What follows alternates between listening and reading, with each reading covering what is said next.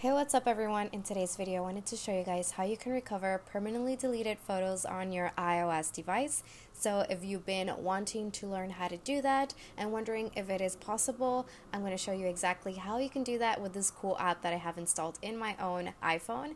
So let's go ahead and get started. I'm going to be flipping my camera screen over and showing you guys using my own phone. I'm going to show you the app, how it works, and how you can download and install it for yourself. So let's get into it.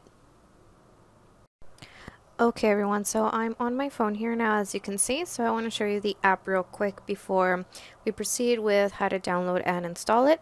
So it's this one over here. It's the Photos Recovery app, as you can see over here. So once you open it up, it takes you to your recently deleted gallery section. So it basically looks like your photo gallery on your iOS device. And then you have this big button here that says Recover Plus Plus. So recently deleted, there's nothing here anymore, and basically all you have to do is click on Recover Plus Plus, and just like that I have all of my pictures back that I had permanently deleted. So if you want to learn how to do that yourself, because maybe you accidentally permanently deleted something that you really need right now, or just because you want to, go ahead and continue. So basically, since we are iOS users, we are going to first head to our settings. So go ahead and click Settings. And here you just want to make sure that first you head down to battery, and then have low power mode turned off, just like that, and have at least 10% battery in your device, and you should be good in that aspect. And then we're going to head back to our settings, and we are going to head to General, and then we are going to click Background App Refresh over here, and then up here as well, and select either Wi-Fi or Wi-Fi and cellular data, whichever you prefer or works best for you. Just do not have the off option selected, just one of these two.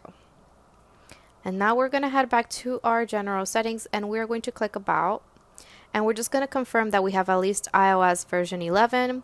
And if we don't have at least that, then make sure that you upgrade your iOS version just to make sure that the app is compatible with your device. And of course, anything above that is good.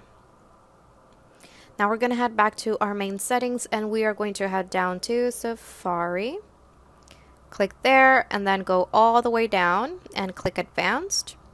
And our final step would be to enable JavaScript. So make sure that the little slider is just like that. And that way we can make sure that where we are going to download and install our app, we'll be able to do that successfully without any issues. So that's a very important step, and that is actually our final step with our settings adjustments.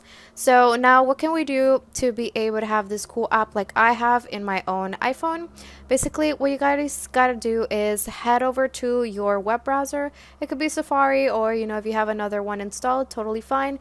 And you are just going to go ahead and head over here. So head over there, type that up just like that, and then you're just going to follow the instructions there, and you'll be able to get your Photos Recovery app and be able to recover permanently deleted photos on your iOS device. So yeah guys, once again, head over there in your web browser, type it up just like that, follow the simple instructions, doesn't take more than 5 minutes, and get your app. So that's basically it for today's video guys. I hope that you enjoyed it, and we'll see you next time. Bye!